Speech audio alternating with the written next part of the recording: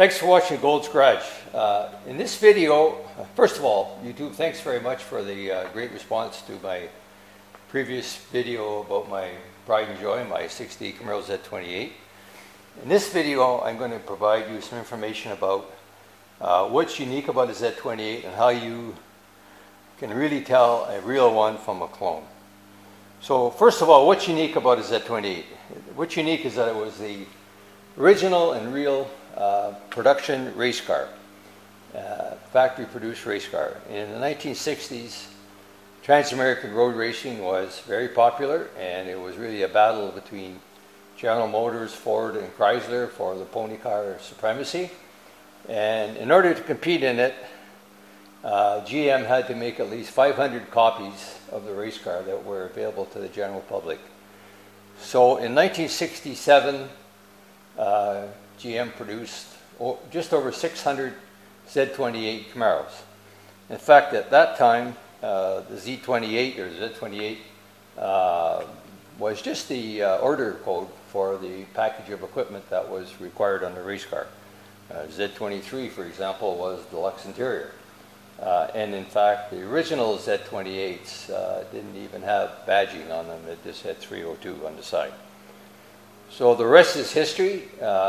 In the 60s, Mark Donohue, driving for Roger Penske, won multiple races and championships in Trans-American road racing, driving his Z28 Camaro.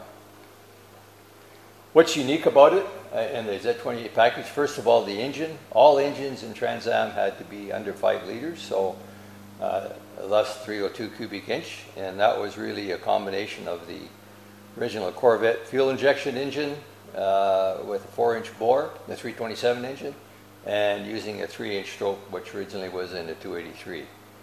The 302 also had a variety of other special features. It had forged aluminum 11-to-1 compression pistons, large valve heads, high-rise aluminum intake manifold, 800 Hull A CFM carburetor, forged crankshaft, and a variety of other special features that made it special. Also, all Z28s had the following equipment. They had to have a Muncie 4-speed close ratio transmission. They had to have a heavy-duty positive traction rear end with at least 3.73 gears, heavy-duty suspension, power disc brakes, multi-leaf springs, and a variety of other things. All Z28s also had, of course, the unique stripes, which the easiest part to clone or copy, and they've been copied by many kinds of cars. So how can you tell whether your car is really a Z28 or not if you're looking to buy one, for example? One thing that's special and unique is that all Z28s had 15-inch wheels, and only Z28 Camaros had 15-inch wheels. Even 427 Camaros did not have 15-inch wheels. So one way you can determine whether yours originally was a Z28 is this. If you look in the glove box, there is a sticker, and that sticker stipulates the tire pressure and size. And I'm going to show you that sticker right now. It's difficult to read it from here, but trust me, it says E70 15 tires. And that tells me and you that it's an original Z28.